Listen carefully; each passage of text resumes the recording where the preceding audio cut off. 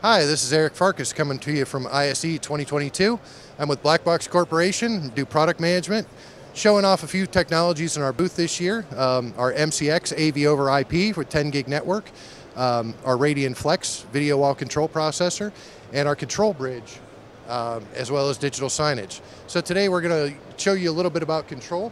We've got a representation of the Blackbox booth here, showing 3 different control layers up high, in the middle above us, and down low with this video wall.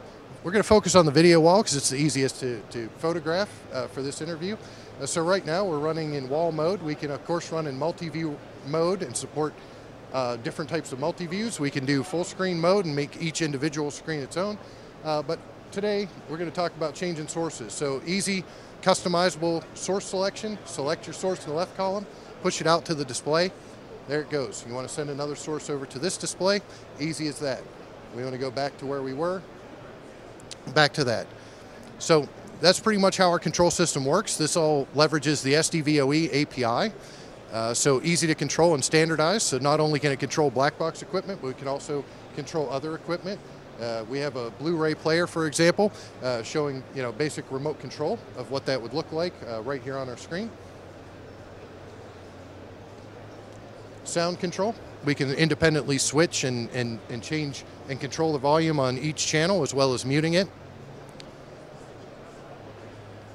And we can even inherit sources on the fly. We have a button to basically pick up the encoders and decoders, define the MAC address, change the name, and everything just pretty much works. So we're going to flip around here and show a different view.